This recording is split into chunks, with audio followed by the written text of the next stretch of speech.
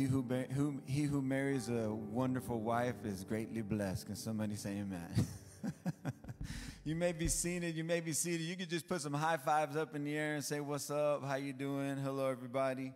Do some holy high fives up in the air.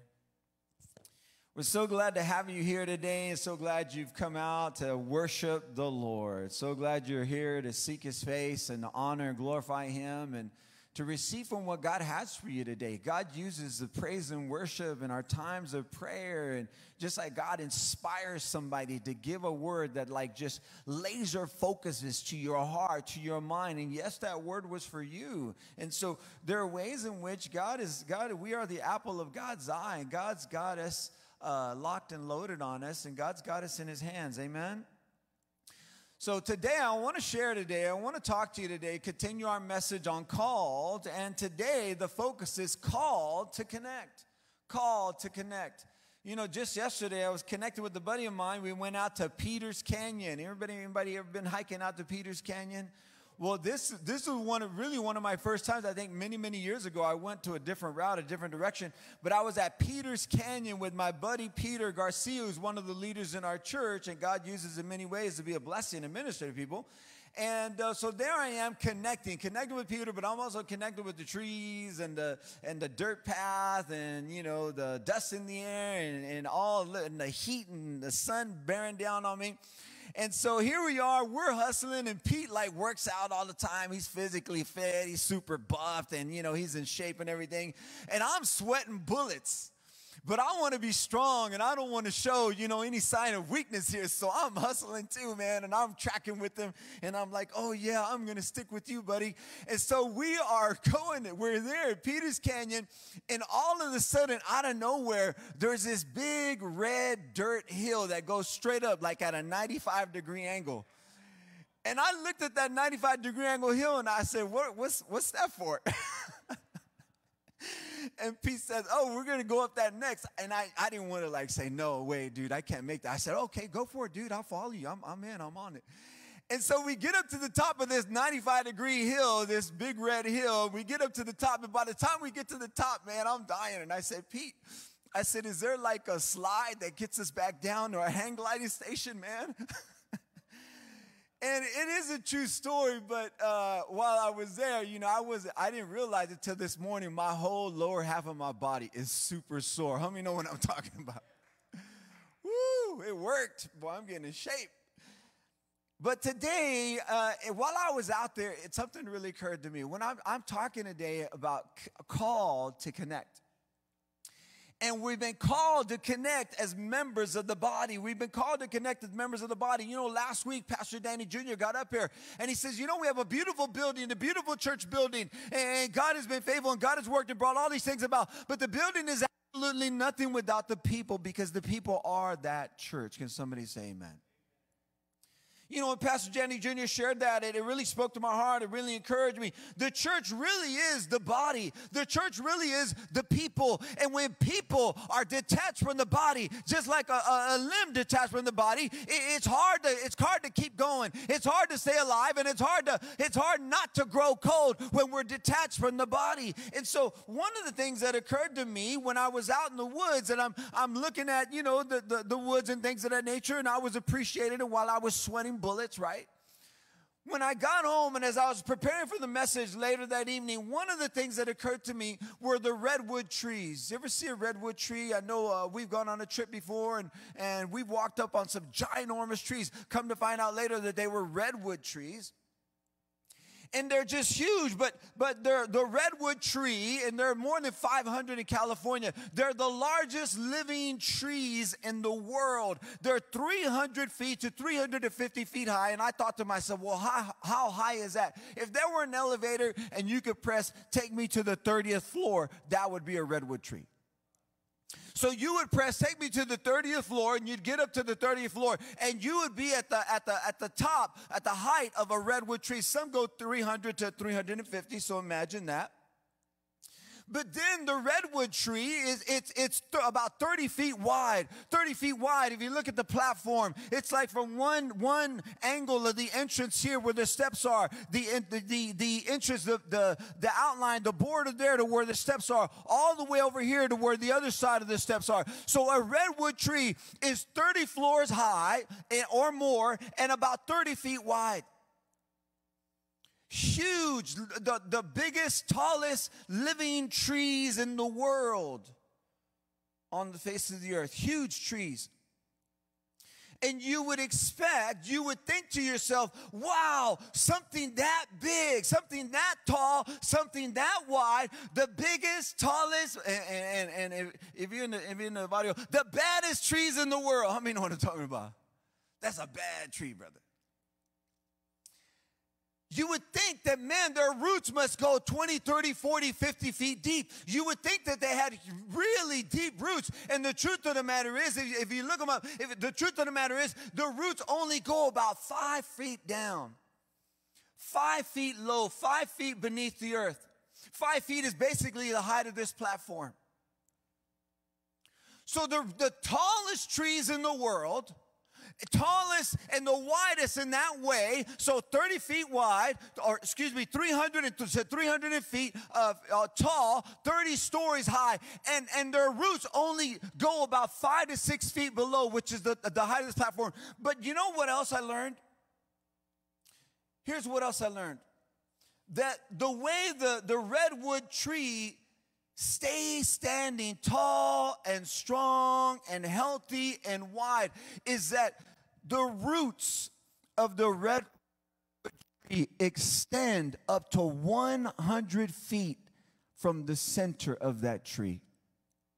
100 feet is almost where the doors are. Walked it off. It's where the light booths out, where the sound booths out. So 100 feet in every direction. The radius of those roots, each 100 feet in every direction. And the roots of a redwood tree, they seek out one another. They seek to lock into each other. They seek to wrap around one another. As a matter of fact, the roots of the redwood tree don't just interlock and interweave and connect to each other and converge. They also fuse together. They're so close, they become family. How many know what I'm talking about? They're so close, they're not just best friends. They're so close, they're intimately connected and related to one another, and they stand as one. The only way that a tree that tall and that wide is able to stay standing is because it is connected, it is held up, literally, by the other trees around it. The redwood tree is held up, literally, by the other redwood trees around it. The redwood trees, the tallest, baddest, most amazing trees in the world, need one another to survive. Isn't that amazing? You know, I stopped to think about the sermon today, and I stopped to think about call to connect, and I thought to myself, I think there's something here for us as a church. I think there's something here for us as a church, and it's not united we stand and divided we fall, but God has called us to be united, because when we're united, there's a way in which we literally hold one another up as a church, as a family, as a community, as the body of Christ. We hold one another up, so no matter what the winds and the waves and the floods and or even the fires that come our way, we are able to stay standing because we're interrelated, interconnected, and we have even become familiar to one another. Come on, somebody, say amen. Called to connect. I think the same principles apply. We have been called to connect. You know, as a church, as friends and families and loved ones, when God calls us together, God's called us to connect. God's called us to hold one another up. Because we need each other to stay standing. You know, as we look into the text today, here's kind of what I want to flesh out today. God's calling us to connect so that we can hold one another up. Hebrews chapter 10. Hebrews chapter 10. Let's look at Hebrews together. We'll start off at verse 23 and work our way to verse 25. So let's see what the Bible says. Hebrews chapter 10, verse 23. It says, let us hold tightly without wavering to the hope we affirm, for God can be trusted to keep his promise. Everybody say hold. And then the next verse says, let us think of the ways to motivate one another to acts of love and good works. Everybody say motivate. And then verse 25 says, and let us not neglect our meeting together as some people do, but encourage one another, especially now that the day of his return is drawing near. Everybody say meet. There's this meeting together that happens that the scripture refers us to in verse 25. And I want to relate this to what I just said about redwood trees. How can we hold one another up? God's called us to connect. We've been called to connect. We are the body of Christ. Outside of the body, detached from the body, it's hard for us to stay alive. But God calls us to connect, to unite, to fight, to converge, to interrelate, to interweave, to be woven together in the fabric of life, in the story of our lives, and what we call a testimony, and to give witness to the story of Jesus Christ. And yet our lives are fused together, grafted in, the Bible says, in terms of Christians and believers grafted into who God is and what God has done. And so today we're talking about how to hold one another up. And you know, it really starts off right there in the beginning of the verse 23. It says, hold on.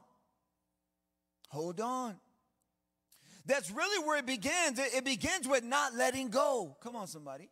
It begins with not quitting, not giving up. It's about holding on. So this coming together, this calling to connect, it is about holding on. And when I think about holding on, I think about Disneyland. And you know, the roller coaster now is the Incredicoaster, right? I can remember getting on that, and I'm not a big coaster fan because it does interesting things to my stomach. In the name of Jesus, I'm praying the whole time, right? I'm the one you don't want to sit behind. Come on, somebody. How many know what I'm talking about? And so the way in which when you get on that thing, you hold on for life and limb, right? And you do not let go until it's over. Well, at least I do. My kids, they raise their hands. They're talking, laughing, telling me stories, you know, while I'm holding on to my life. And they're like, are you okay, Dad? No, I'm not okay. Can't you see? I'm holding on. But the Bible says we are to hold on, the Bible says. And it's interesting because right now, life is like a roller coaster. Right now, life can be like that roller coaster, and you don't really know what's coming on the other side of that turn. You're not really sure how many loops you're going to make or how many loops you're going to have to do, because one thing seems to come right after another and one surprise right after another. And so the Bible says to hold on, not to the roller coaster rails, but to hold on to God. So hold on to the promises of God, to hold on to the hope in God, because God is going to fulfill God's promise. Hold on, the Bible says, hold on to hope. Hold on to hope. Because God keeps his promises. You know, it doesn't matter how bad it gets, the Bible says, hold on. Hold on, to hold on to hope in God. Hold on to hope. You know, when I was thinking about this, and kind of praying and thinking, you know, Lord, give me something here to work with. It occurred to me, you know, that great leader, Nelson Mandela, that kind of God used to really end the apartheid in South Africa and his amazing accomplishment. I didn't know he was in prison for 27 years. I mean, we've been on quarantine since March. Come on, somebody. We went on lockdown and restriction. One thing. Can you imagine 27 years? In 27 years, here he is on lockdown, here he is in prison, here he is actually in a really heavy-duty kind of confinement and breaking all these rocks and stones, heavy labor kind of confinement. So 27 years, here he is, and yet he's committed to the hope, to the possibility that one day there would be a free South Africa, that one day, and that day ultimately came in 1994, in the 1990s, when the apartheid was ultimately brought to an end. And here's Nelson Mandela, holding on for 27 years in a hope and in a dream that one day this would be brought about. And here's something that he said that really caught my eye. He said, a winner is a dreamer who never gives up.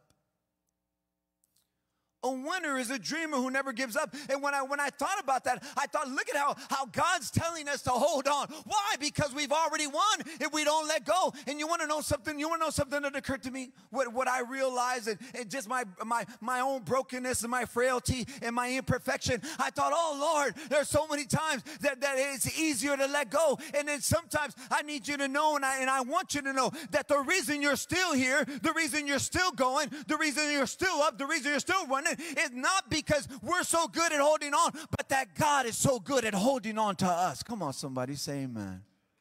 Come on, give the Lord a hand clap. That's true. God is holding on to us. God is holding on to you, baby girl, baby boy. Mijo, mija, God is holding on to you, mom and dad. God is holding on to you, young brother, young sister. God is holding on to you, abuelita, abuelito. God is holding on to you too. You know what then the Bible says when we talk about holding one another up so that we can stand strong against the trials and temptations and tribulations and testing. You know what the Bible says, how we are to hold one another up? Look at verse 24. It says to motivate each other.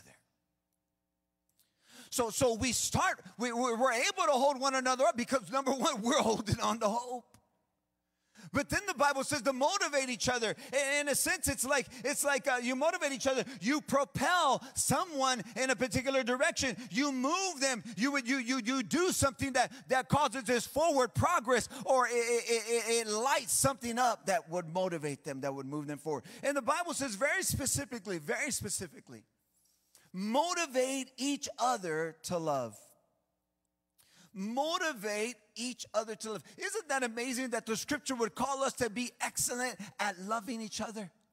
To be excellent at loving one another, to be excellent at going all in to win in this way. When you love God and this love flows out of your heart, what happens? When you love God and this love flows out of your heart and you're bound together, united together, intertwined together, interlocked together, and even fused with the lives of others, what happens? Your love begins to impact. Your love begins to motivate. It begins to make a difference and inspire the lives of others, so much so that they begin to benefit from and share in and come partakers in what God is doing in and through you. There's this early church father by the name of Augustine. Early church father by the name of Augustine, who said essentially one burning heart lights another one on fire. You know, when I thought about church and all of us gathered together online, in it to win it, all of us kind of participating and joined together, even here physically, as well as what God does in our life groups and what God is doing in our connect groups, whether they're online or whether they're in person, whether they're in backyards or parks, or whether they're meeting for coffee in outdoor spaces. Whatever the case may be, what Augustine said was one burning heart turns another one on fire. You know what encouraged me when I thought about when we come together? It's like the fellowship of the burning hearts. It's like the fellowship of the burning hearts. It's where when something is lit and you come together, it's like you benefit in what is happening there. You benefit in the warmth. You benefit in the fire. Hopefully you don't choke on the smoke. Come on, somebody. But you benefit in what's taking place there. You benefit in the motivation that happens when we all gather together. There's an overflow of God's goodness, of God's grace. And look at what, it doesn't stop there. It says motivate each other to love. And then it says, and good works. You know, when I was reading this, I was kind of reading really fast, and I was trying to get over the good works part of it. And so here we are, we're holding on to hope, and then it's motivate each other to love and good works. And when I thought about it, I thought, hey, wait a second. So we're not just to love one another and make a difference in the lives of others and be united to stand and endure and benefit and be a blessing and bless the blessed. But there's a sense in which that we are to motivate each other to love and good works. And when we are united together, when we are standing together, when we're connected, we're fruitful. When we're connected, we're fruitful. When we're connected, we're doing good. When we're connected, we're encouraged to do good. We're supported to do good. We're counseled to do well. We're advised to do well. The Word of God begins to be applied to our lives, and we get fed and we get nourished, we get encouraged so that we can go do more. How many know the Bible says God gives seed to the sower? So God gives seed to the sower because God is giving it to the one who's giving out. Come on, somebody. As you're united and you're connected, what happens when you're united and you're connected? You become rooted. You become planted. And when you're united, you're connected, and you're planted, you're able to produce fruit because your roots are in good soil, and you're encouraged and you're strengthened by one another. And this motivating each other to love and good works has everything to do with being planted and rooted and connected so that you can fulfill God's purpose and promise in your life. Number 3, in rapid fire fashion, the last part of that verse talks about meeting together. The last part of that verse talks about meeting together. So holding on to hope, motivating each other to love and good works. And then the third part of this verse, when we're talking about called, right? God has called us to hold up one another. It talks about meeting together. And the word ecclesia, when you look at the word church in the Greek, in the New Testament, the word ecclesia means an assembly. It means those that have been called out, those that have been called upon, those that have been gathered to unite. Meeting together to encourage one another. Meeting together to encourage one another. You know what happens when we meet together, we encourage one another? I'm teaching a class at Vanguard University, and there's this term that we learned just the other day. The term is neuroplasticity. It's a really intense term. It's intense for me too. I had to practice saying it.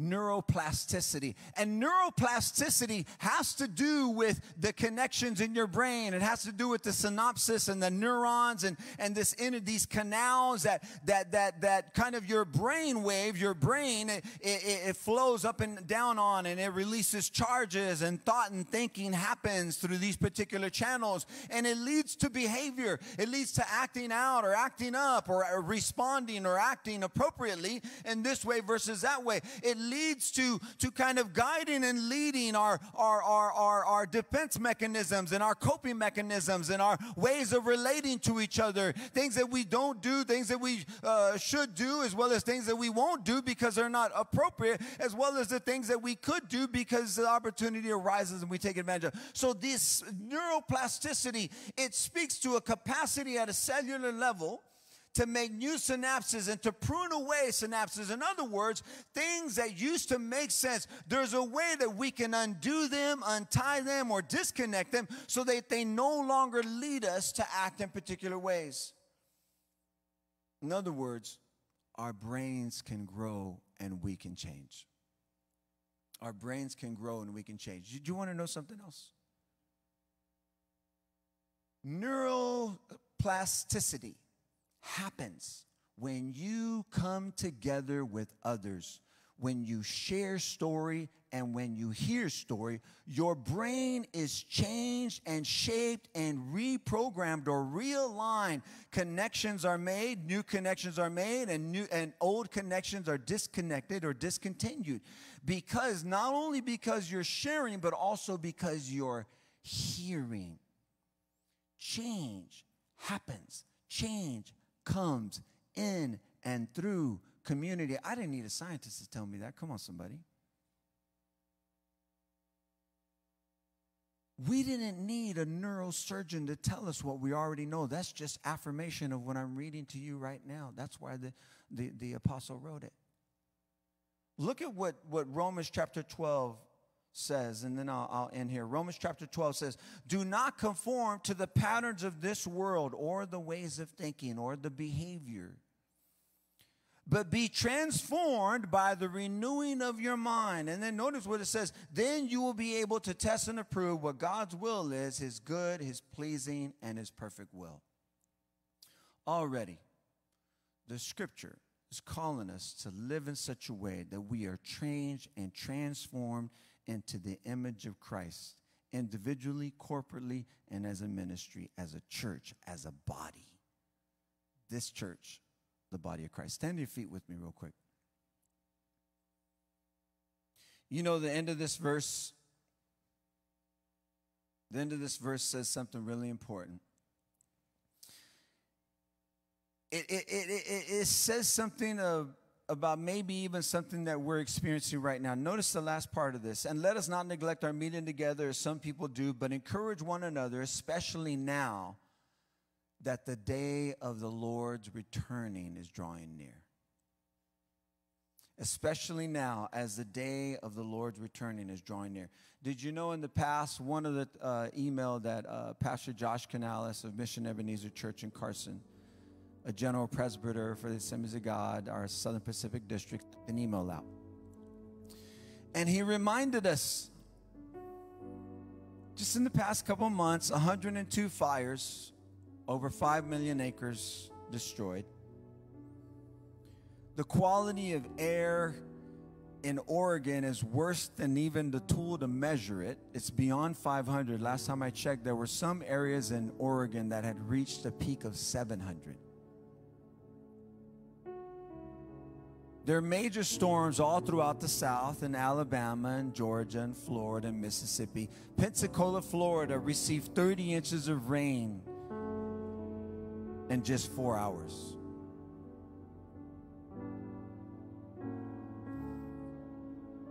And what he encouraged us to do was to rely on the Lord, depend on the Lord, trust in the Lord, wait on the Lord, cry out to God, and keep our eyes on him. And I want to encourage you today. I want you to make your decisions based on hope. Hope in Christ. Hope in Christ. And you know where hope begins? Hope doesn't begin outside of you. It begins inside of you with the new heart. It begins inside of you with the new life. It begins inside of you with God's purpose and plan. No matter what comes, no matter what happens, that you know you belong to the Lord. And so as we conclude right now, one of the things I'd like to do is I want to give you an opportunity. I want to make an invitation. Want to make an invitation, give you an opportunity to have Christ in your life, to have the hope. I mean, hope has a name. His name is Jesus. To open your heart to him, surrender to him, and invite him in. And that applies to everybody online as well. Let Jesus in. Let Christ into your life today. So I'm going to encourage you right now just to bow your heads, close your eyes, and repeat this prayer with me. Just say, Lord Jesus, I come to you today. I recognize that I have sinned, and I believe you died on the cross for me. You rose from the grave for the payment of my sins. I confess you today as Lord, as Savior. Come into my heart, Lord Jesus. Take control. Give me a new heart and a new life. In Jesus' name I pray. Amen and amen. Amen. And God bless you today. And if you've prayed that prayer, we'd love to pray with you and meet you and connect with you right after church. And after church, there'll also be an opportunity to pray with us here at the altar as well. So God bless you today.